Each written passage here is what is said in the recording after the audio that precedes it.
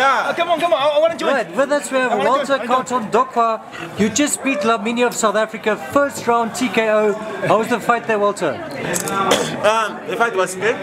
So since I did not go for so many rounds, so I really enjoyed the second that I spent in the ring. So I was just working on my game plan that they gave me. So and it really worked. So that was our aim to take him out. Dynamite in your fists there. He went down the first time with a left hook, and then did you know it was all over then? Because when we came in, so our game plan was really like, so I must keep a distance, so I must just keep him far from me. So then keep him with a jab. When he's coming forward, then I must just stop him with the left hook, that drop him out. Right. Now Walter, you unbeaten after 12 fights, I think. What's the way forward now?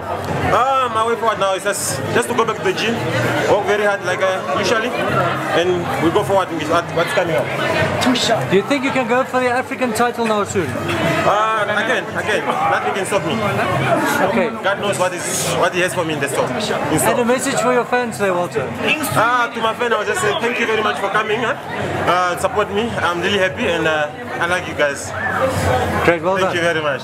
Come on, I need to picture.